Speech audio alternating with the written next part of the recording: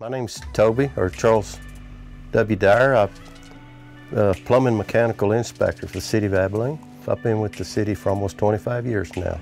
We have to know all of our codes, our city codes. We do the residential and the commercial codes. The mechanical is air conditioning. It's a heating and cooling system that is required by code in all residential homes and commercial.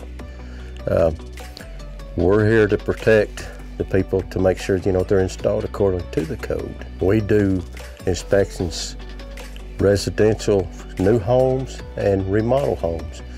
The same way with the plumbing, like putting in a new water heater or a new gas or anything. We have to make sure everything's installed accordingly, and we have to make sure that it's installed safe. I get to get out in the field and I get to see different things. I get to meet lots of people. I get to meet lots of dogs too. I've been bit twice since I've been working for the city. I've been bit by dogs, little dogs and big dogs. I feel good about it when I do go home in the evening time, that I've done the best that I can and that I have protected some people. I've really enjoyed working for the city because it's a family-oriented place. We have some guys that's been here for a long, long time, and believe me, they all know exactly what they're doing.